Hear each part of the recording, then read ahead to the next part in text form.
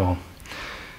All right, so I'm here today to talk about HCatalog, and which provides a table management layer for Hadoop. So let me start by just introducing myself. I'm one of the founders at Hortonworks, formerly from Yahoo. I've worked on Hadoop stuff, different parts of the Hadoop ecosystem for about 5 years now. Started out mostly on Pig, still do a lot of work on Pig. The last year or two, been spending a lot of time on HCatalog as well, and now I actually lead the team that works on Pig, Hive, and HCatalog at Hortonworks. So what is HCatalog and why should you care about it? Let's start with a little motivation there. So one thing that I've observed in my time working with Hadoop is there's a lot of different tools that people use on Hadoop for different use cases, right? So just to pick, three of the more popular ones for data processing, we see people doing their data processing with traditional MapReduce, right? Early on, this is what almost everybody used because it was what there was. Nowadays, people tend to go to one of the higher layers often. They end up using something like Pig or Hive or cascading or something to that effect, just because writing in, reinventing all the operators and all the operations you want to do in plain Java gets a little old after a while. And since there's good solutions out there, people tend to start using those. But there's still a few things you're going to do in traditional MapReduce, right? Some algorithms that aren't going to fit in those other tools, and some things where you need to be able to eke out every last bit of performance, and you don't want to incur the some of the slowdown that you're going to take with those tools, right? Then there's tools like Pig that are for data processing, for ETL, for describing long pipelines of operations. And then, of course, there's Hive, which gives a SQL type interface on top of Hadoop. And what we see is often people will come to Hadoop and they'll pick one of these to start with. And, at least in my experience, about 80% of people start with Hive because it's SQL and it looks familiar and they already know SQL, and hey, this is great, I can take Hadoop and I can turn it into basically a giant database, right? Some people do start with Pig. They like its procedural approach. Maybe that's a better fit for their use cases.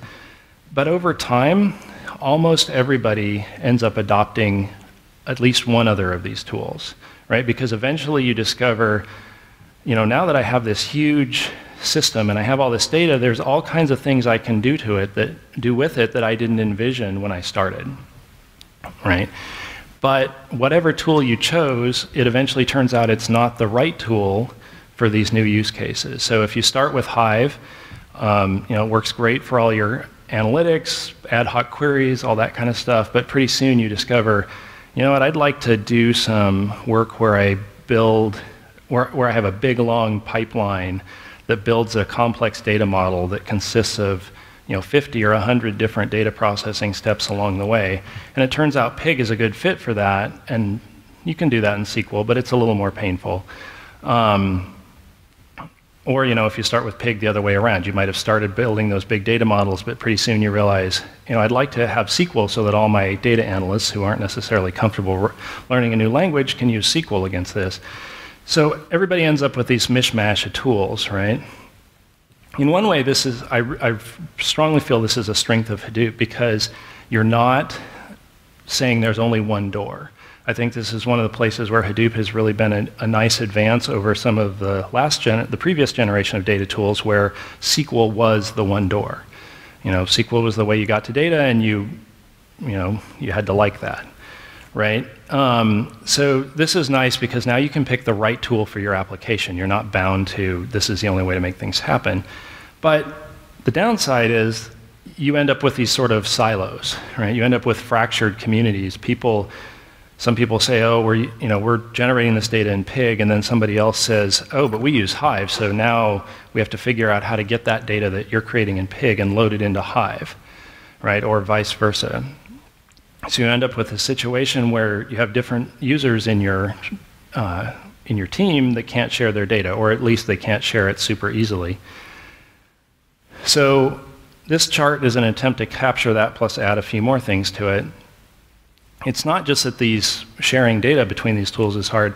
These tools don't even think about data in the same way, right? So MapReduce thinks about data as a set of key value pairs. Pig and Hive think about them as tuples or records, like a database server would. MapReduce doesn't give you any data model at all. You just impose on it whatever you want. Pig and Hive both have data models. They're a little different, but they're pretty close. Once you learn one, it's a short trip to the other one. And then there's a whole set of other things, like, what's the schema of this data? Where on my system did I store this data? How did I store this data? What format is it in? All that, if you have a metadata server like Hive has, all that's encoded for you, right? You don't have to track that. If you're using MapReduce, Pig, Cascading, any of these tools that sit on top of just straight MapReduce, you have to know that, right? You basically end up encoding that in your application or writing it in your script. So that means, one, that your users have to know quite a bit to write their applications, and it means, two, as soon as you make a change, say you decide that you no longer want to store your data in text format, but that you're going to switch to use Hive's RCFile format because it's a better fit for your use case. You can more tightly compress the data. You have a lot of queries that only read a few columns, so a columnar storage system is a good choice. Now you're forcing all your users, all your non-Hive users, to go rewrite their data, right? They may have to restate lots of data, and they have to rewrite their applications. They have to go back through, they have to rewrite them, they have to retest them, they have to redeploy them. In a big company using a lot of Hadoop, you're signing up for engineering years worth of work, right? That's not too cool. And then finally, as I've already mentioned, you have to be able to transition this data between users, right? When a MapReduce or Pig user is done with the data, the Hive user has to find that data, load it into Hive, and all that kind of stuff. So here's kind of the same picture graphically, right? This is, and the different colors here are to represent different tools. So over here on the left, we have MapReduce that uses input and output format to process the data. On the right side, we have Pig, which uses load and store functions and which cooperate with the same input and output format. And then in the middle, we have Hive, which has a Metastore client, and it uses this SERDI here to translate the results of the input and output format so that Hive can make sense of them. And this little arrow here is to communicate that in Hive, the user is actually abstracted away from knowing what these are, right? You just select from a table or insert into a table, and Hive itself queries its Metastore and says, okay, to talk to this table, I need this input format and this SERDI, and it does that for you. But you see that basically we have three different things talking to HDFS through different channels, right? We have all these multiple code paths. In addition to the inefficiencies I already mentioned, this also produces the inefficiency that if tomorrow you adopt a new storage format, you now have to write an input format, an output format, a SERDI, a load function, and a store function. Right? The cost now to adding new formats to your system is getting pretty expensive. So these are the problems that HCatalog is written to address. This is exactly the use case it's going after. So it changes the picture to look like this. What HCatalog does is it opens up this Hive Metastore to other tools. Right now to MapReduce and Pig. All right. So it introduces an HCat input and output format and an HCat load and store function so that from Pig and MapReduce now you can benefit from this metadata, right? So one of the strengths of systems like Pig and MapReduce are you don't have to have metadata, right? You can work with data that you don't necessarily want to load into your system or clean up to fit in metadata, any of those things. But, and that's great, and sometimes that's useful, but when the metadata is there, you'd like to be able to make use of it, right? So that's what this opens up. So here's that same chart again, this time with these tools with HCatalog. So you notice now, in the MapReduce, this is creating a data model for these MapReduce users, right? They don't have to basically create their own data model to deal with this. And now in this section, Pig and MapReduce can benefit from the schema and data location and all that abstraction information, so they don't have to be aware of what that looks like, right? So that now insulates Pig and MapReduce users from all this very specific information that they had to know before about their data. And it also means that data is visible to everybody as soon as anybody's finished with it, right? If I'm a Pig user and I'm consuming data from somebody that creates it with MapReduce, as soon as they write that data out and commit it into the metastore, it's available to me, right? I will be able to see it. So let's walk through what that might look like here. So we'll do Pig first, and then we'll take a look at MapReduce to just kind of show how it changes. So on the top part of the screen here, we have a traditional Pig Latin script. And if you don't know Pig already, that's totally fine. But this is where you'd load the data. Notice you have to give the file name, and you end up declaring the schema, right? You don't have to tell Pig. Pig is fine if you don't know the schema and don't tell it. But if you want to work with columns by name, and if you want to declare data types and that kind of thing, you have to tell Pig what your schema is. And then you do your processing, and when you're finished, you store it. And again, you store it in some known location, right? So we've encoded all that location-specific information in this script. Down here in HCatalog, by using Hive's table abstraction for it, we're able to remove a lot of that. Now the Pig user just says, I'm selecting from this table called raw events. I don't know where that is. I don't know what format it's in. Right? I don't have to understand that. All I have to do is know that it's in the metastore, and I use this HCat loader, and other stuff is taken care of for me. And you notice now you can use these column names without having declared them. Pig can read that through the HCat loader function. Pig can get that information. Also notice that we're passing partitioning information here. So up in the top here, if you assume this is like some collection of data called raw events, and this is the date, right? So this probably means pull all the records from sorry, I forgot I was presenting in Europe and I still did it in US format. This is, all the days from May 30th for 2012, right? If you, down here, you can put this in your filter, right? You don't have to know that location, and Pig is still smart enough to say, oh, this is, DS here is a partitioning column on this table, so I'll strip this part of the filter out and I'll pass it down to HCatalog so that we only have to scan the proper sections of the table, right? So you can still do partition pruning and all that as it reads. And then you come down here to the end, and again, you just store into a table, and it's all good. So let's see, I think I've already pointed this out. So yeah, you don't have to know where the file is. You don't have to declare the schema. You can put in this filter. So now let's talk for a minute about what this would look like with MapReduce. So in general, your MapReduce program isn't going to change that much. You're just going to use a different input and output format. So this is HCat input format. When you are configuring your job, you need to tell it, where am I going to read my data from, right? So in this, you declare what database you're going to read from. So that's, Hive has a concept of databases. Also, they can be called schemas, same thing. So you can tell it, if you leave this null, then you'll get the default database, which is what I think about 99% of the people use. You tell it, this is the table I want to read from, and this is the filter I want to apply to it. And this filter can only be partition specific. So you can't just say, well, I only want to see records where the user column is not null or something. That this isn't applying that kind of predicate.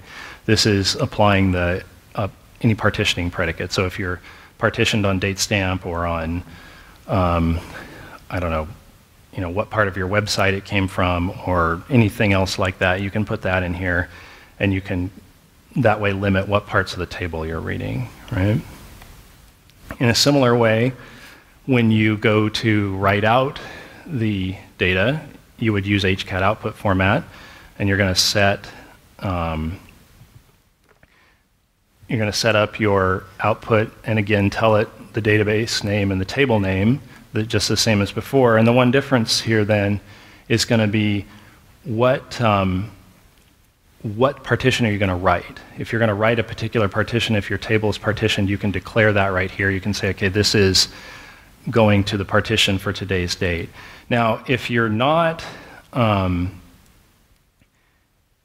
your table may not be partitioned, in which case you can just leave this null. You can also leave it null if you have data for multiple partitions in here and you want to spread it across those partitions as you write. For example, you might be processing an entire week's data and you want to spray it out by day or something, or maybe you're processing a day's data and you want to partition it by hour.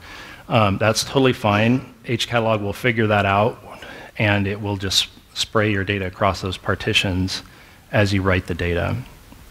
So you don't necessarily have to know in advance where you want to write it to, right? You can also, in your MapReduce program, you can get the schema of the table so that you can learn things about the table. Now, the one kind of important safety tip here is you need to do this on your client when you're configuring your job, not in the map and reduce tasks. HCatalog isn't scaled to the point that it does well where if you start talking to it from map and reduce tasks, if you've got 5,000 map tasks running all at the same time, which isn't that hard to accomplish in Hadoop, you don't want all those hammering your metadata store all at the same time, asking for the same schema. HCat just isn't scaled to manage that, so this should be done on the client, and then if you're going to need it in your map or reduce task, you can store it in your job config and pass it along that way. Then once you're in these tasks, you can now refer to these items in these schema by name. So if you want to read this record, so when you set up your MapReduce job, your key will be whatever, it doesn't matter. HCatalog doesn't set the key to any particular value, or to any particular value, I guess.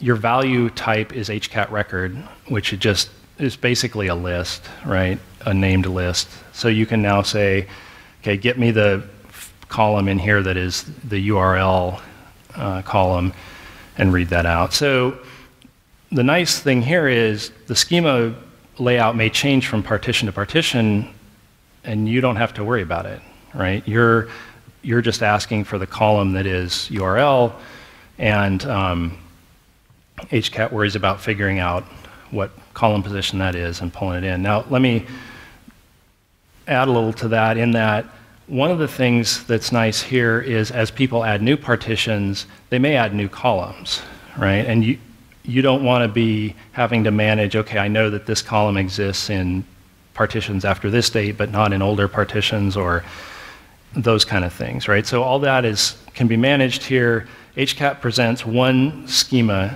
to you as a user, and for data that has columns missing, if you ask for it, you'll just get a null, right? So if, say, in this example, the table that we're reading has a username and a URL. If tomorrow you add a region, where did this user come from? Are they from North America, from Europe, from Asia?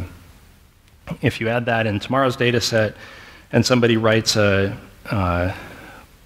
job that goes against both today's and tomorrow's data set and doesn't, and it asks for the region, then for today's data set, they'll just get a null, right? They'll just be told that value isn't there. But HCatalog doesn't require you to go back and restate that data. It just handles on the fly the fact that the schema has changed.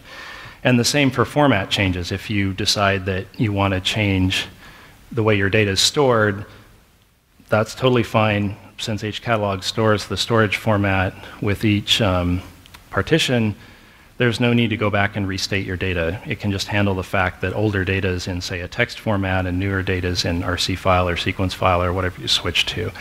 And all that can be done with no changes to your Pig Latin scripts, your MapReduce jobs, all that, right? So you're insulating your developers from all the changes of how you do data layout. All right, I already talked about that. So, as I said before, this is HCatalog pretty much takes Hive's metastore and makes it available. So if you're already a Hive user, if you install HCatalog, there's nothing additional to do here, right? You can just use it as is. If you're not a Hive user, but you still find value in having some metadata in your system and being able to use that with your tools, HCatalog does have a command line tool that allows you to use Hive's data definition language. So this is the part of SQL that lets you create tables, alter tables, drop them, show tables, all those kinds of things, right? So it looks almost exactly like Hive's command line, only it's HCat instead of Hive. But again, if you're already a Hive user, you don't even need to use this. Just the Hive tools you have will already work. And then starting with Pig 0.11, you'll be able to issue these DDL commands from Pig. It's integrated with HCatalog and can just direct those commands to the right place. This is checked in Pig right now, but there hasn't been any 0.11 release yet, so it's not there. Okay. So I want to talk now a little bit about a piece we're actually adding. Everything I've talked about so far is already there. It's out in a released version of HCatalog. I want to talk about something now that we're adding, work we've done, but it's there in a JIRA, but it hasn't been checked in and finished and all that yet. But I still think it's pretty exciting and useful, which is you'd like to be able to interact with this data through a nice REST interface, right? Instead of requiring a command line interface or APIs in specific languages, it'd be nice to be able to talk to your metadata and find out about it in a nice language independent way. So we've worked on adding a REST interface for this. The endpoints for this REST interface at the moment are databases, tables, partitions, columns, and table properties. So each of those are treated as if they are an entity in the REST interface. And then you can use the standard REST verbs to operate on those, right? So if you you'll do a create or update on one of these. If you do a get, you'll either list all the existing ones of those, or you'll get a description of a particular one, or you can use a delete to drop. So let me walk through what that might look like with my neat little user art here. So let's say that you want to get a list of all the tables in the default database. So that would look like this. You do a get on this address here, where you basically you're saying, the database is default, and I just say table, but I don't give a name of a table, so I'm going to get a list of all the tables in that. And you get back a JSON document that looks something like this. So in this particular instance, we seem to have two tables in this database called counted and processed. All right, so you get back a nice little JSON document. Your program can process that. Of course, you can issue these in curl too, right? So that's actually how we do a lot of the testing. So you could just, if you're a user on the command line, you could just use curl, or if you're writing a simple app, you could use curl directly. Now let's say you want to, you were really looking for a table called raw events. It wasn't in that list, so let's go ahead and create it. So in that case, you'd do a put, and you'd pass this JSON document that describes your table, and your URL is going to look pretty much the same, except now you've got a table name at the end of this, right? So you're addressing this to this REST endpoint called raw events. And the stuff you're passing here is pretty basic. I want columns, one named URL that's a string, one named user that's a string, and I'm going to partition this table by this DS column, date stamp column, and it's going to be a string. All right. So then it'll come back and say, here you go, I created a table called raw events, and I put it in the default database, and we're done. And of course, if there was an issue, if there was already a raw events table or something else went wrong, there would instead be nice error information here that said what the problem was. All right, finally, now that you've created this table, let's describe what this, let's look at a describe of this, right? So before doing a get gave us a list because we said all tables. If you now do a get and you say, I want this table name, this raw events table, then you end up getting back this same, pretty similar, it's not quite the same actually, JSON document that describes that table. And I seem to have left out the partitioning here. Sorry, that's a mistake on my part because it should say that it's partitioned here as well. But anyway, so this, again, lists the columns and what database it's in and the table name and all that stuff, right? So this gives you a nice way to interact with your metadata without needing to write command line code or any any language specific clients. So as I said, this is not yet checked in. You can find it on this Jira here, HCatalog 182. The functionality is all there. It just needs some cleanup before we check it in. It's got some jars that aren't being pulled by Maven. They're instead just included in the patch and some things like that, where we just need to do some housekeeping and stuff, and then we'll get it checked in. It will be included in HDP from Hortonworks here when that is released, even though it's not in the 0.4 version. So let's go back to HCat itself and talk a little bit about where it's at. It's a project in the Apache incubator, so it's been in the incubator a little over a year now, I think a year and a month or two. We just released version 0.4 last month, and oddly enough, 0.4 is our second release. We only seem to do releases with even numbers. We did 0.2 and then 0.4. I don't know if our next one will be 0.6 or not, if we only count by even numbers for some reason. This has everything I've shown you today except the REST interface. So it has integration with Hive, Pig, and MapReduce. It supports any data format that you have a SERDI for, since it uses Hive SERDI. So this means Hive already comes with stuff to manage CSV type data. It sequence files, RC files. We've actually written and included a SERDI for working with JSON data because that's something we find people want and use. So that's included with the HCatalog release. We need to migrate that over to Hive. There really isn't a reason for that to be an HCat instead of Hive. It's just the way it is for the moment. A feature I didn't talk about was HCatalog also enables notification when your data is ready, right? So one of the problems that we see in a lot of systems is people don't know when their data is available, right? And so what do? You end up polling basically on the system to say, is my data there yet? Is it there yet? And that's not really good. That's not good for your name node. It's not good for, it's fairly brittle if your process that's polling dies or has some other problem. It can be hard to detect that.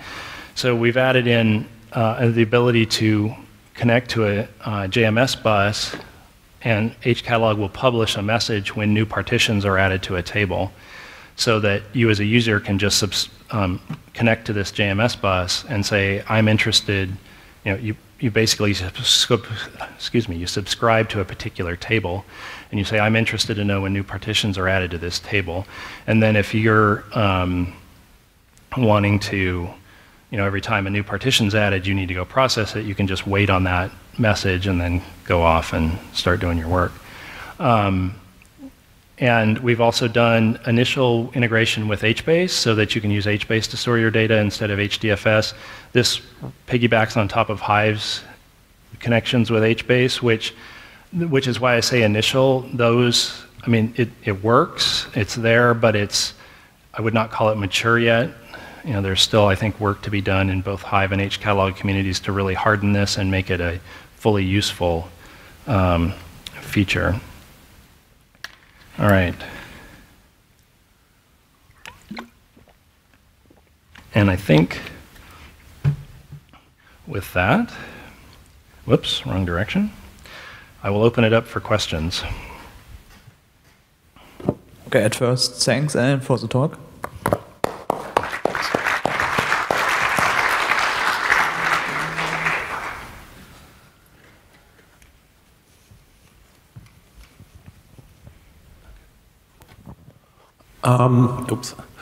How do you think that Avro integrates with that, where the metadata is stored inbound instead of externally with a metastore? Yeah, that's a great question. And it's something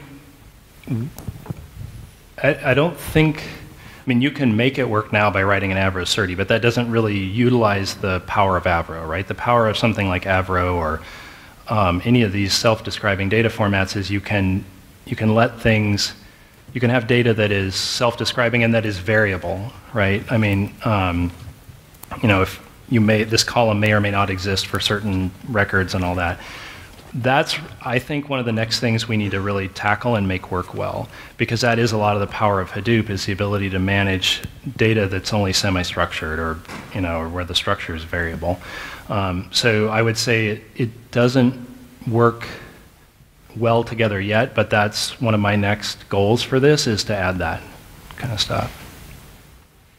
I have a question about the output for MapReduce jobs.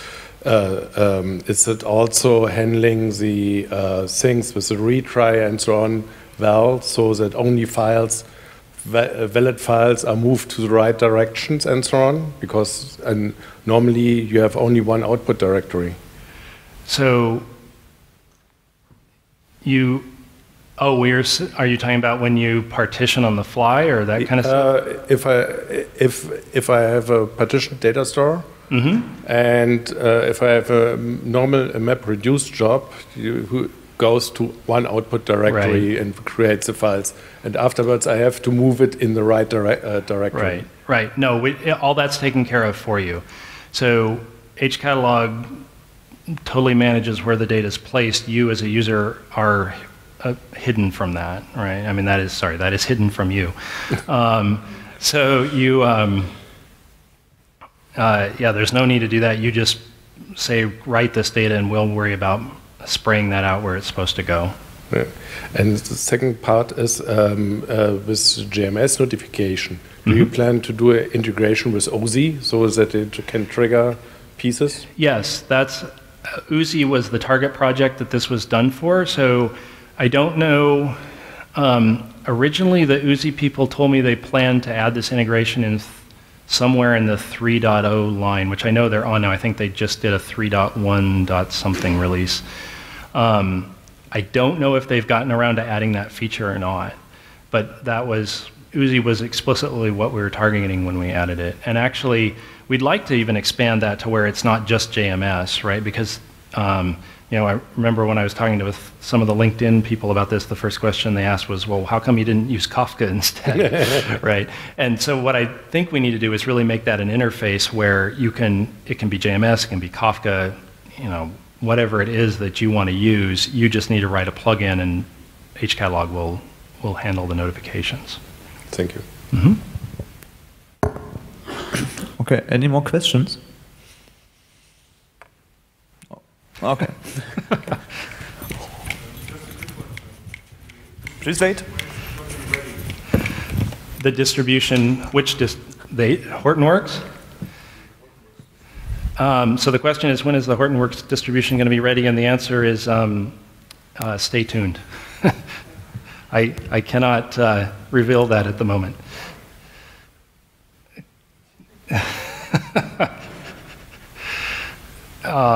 We'll talk about it later.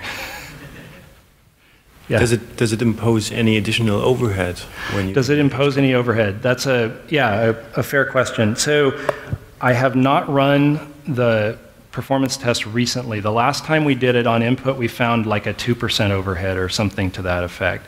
Now that was compared to PIG.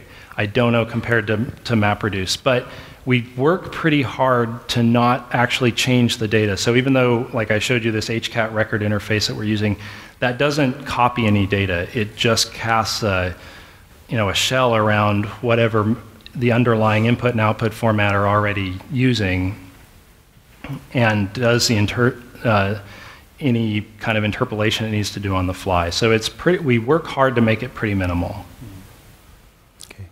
Can I create the additional metadata for existing Hive data? So if I already have lots of Hive data in my store and want to read it with PIG or something. Yep.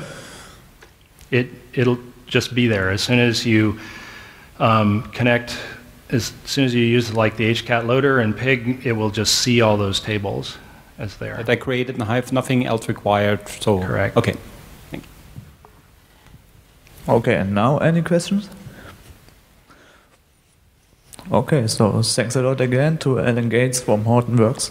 Thank you.